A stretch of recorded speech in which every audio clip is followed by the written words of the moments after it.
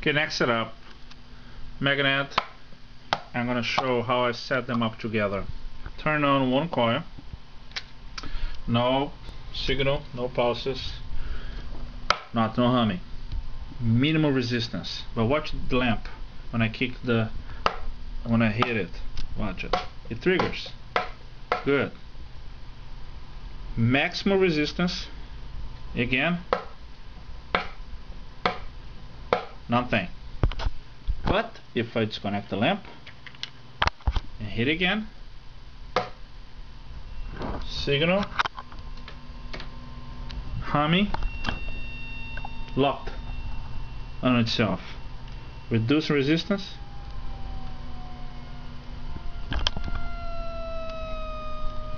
Reduce amperage. Increase amperage. Maximum resistance. Least current.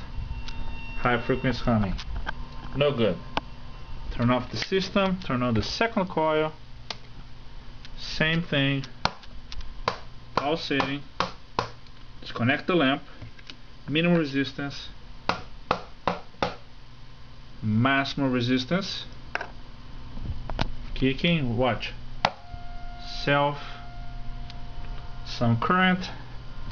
Signal. Reduce the resistance. More current. Lower humming. See, I'm increasing, decreasing the resistance. So the thing is, lowest resistance, both. Turn on, turn off, turn on, turn off. No signal. Now, I'm going to put one on the top of the other. Directly. Turn on the systems. Look what happened. Instantaneously I have a signal. But interesting enough, it's not a signal, some amperage, 16 and 30, but it's not a signal locked. I can increase now one pot resistance. Amperage should goes down. 32, 19. See how the second coil signal follows as I increase the resistance? I'm going to stop this pot, go to the second coil, increase the resistance, current goes down, signal follows. Up and down, up and down. Watch the output current, up, down, up resistance, down. Look how both change. I'm gonna go to the second pot, the other SSG, the same thing, up, resistance, down. So how they change together.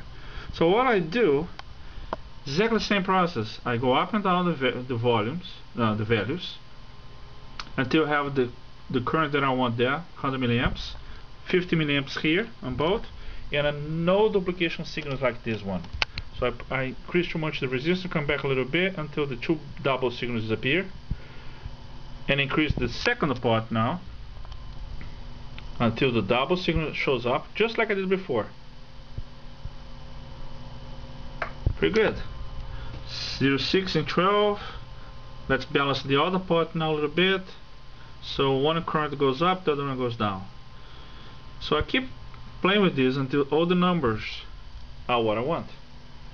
And the final out is going to be pretty much about 11 signals here, 11 pulses at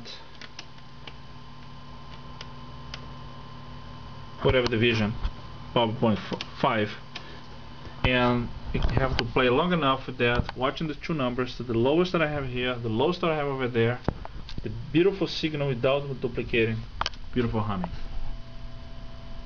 Simple as that.